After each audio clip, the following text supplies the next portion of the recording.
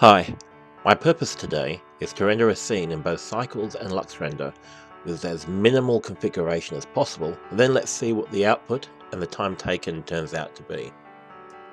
I'm in Blender.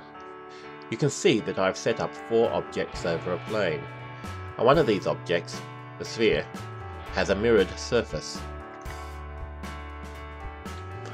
Overhead, I have a lamp set up as sun.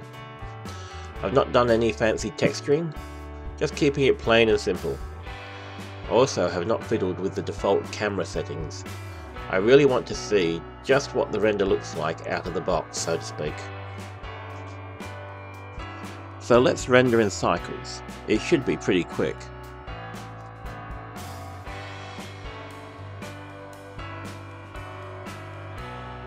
Now I am rendering in LuxRender.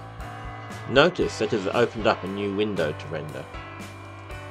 Within 5 or so seconds, you can see that the default light and shadow settings are different. The default Cycles shadows seem softer. The default LuxRender ones seem harder.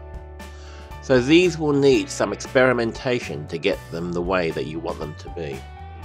Over the course of a minute or so in this case, LuxRender perfects the image.